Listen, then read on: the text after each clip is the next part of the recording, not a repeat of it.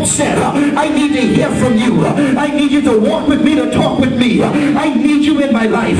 That's the only thing I'm necessitating in this season. Everything else and everybody else can get lost, because business is business. Glory. Hallelujah. Thank you, God. Glory. Thank you, God.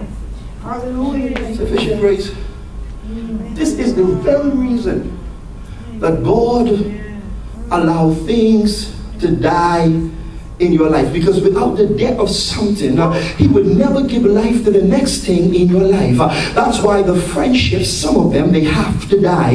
The marriages, it goes through fire. The jobs, they act upon you. The money acts funny. The change acts strange. The credit don't let it, and the checkbook just won't look. I feel like preaching, because God is getting you in a position now to worship.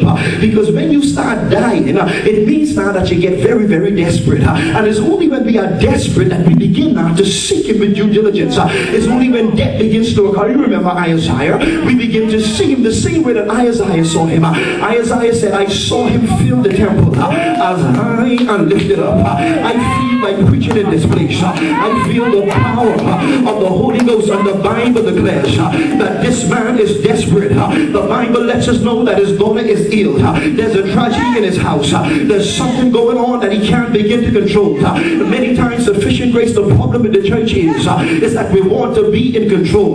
We fall in love with control. But what God would begin to do in our lives is that God would begin to give you such an encounter, such an experience, so that you can see who really is in control. Anytime something is going wrong, going all hell wire, everything is breaking loose in your life and shipwreck is come, get ready for something right to happen.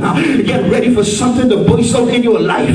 The Lord tell me to tell the House of Sufficient Grace International Ministry just like this, that deliverance is still the children's bread. And if God be God in your life, get ready for some folks to get lost, because sufficient grace is time to get down to business. Business is still business, and your business is your Father's business. This is why Jesus in the book of John says, I abide in him as he abide in me.